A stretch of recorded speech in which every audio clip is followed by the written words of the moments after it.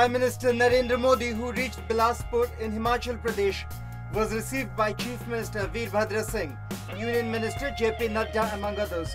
The Prime Minister has laid down the foundation stone of Rs 1350 crore AIIMS project, the Indian Institute of Information Technology at Pune, and the steel processing plant at Khandrori in Kangra district via video conference from Bilaspur. Later, Prime Minister has addressed a public gathering in the area. This happens to be Prime Minister Modi's third visit to Himachal Pradesh after he addressed two Parivartan rallies at Mandi and Shimla. News Desk.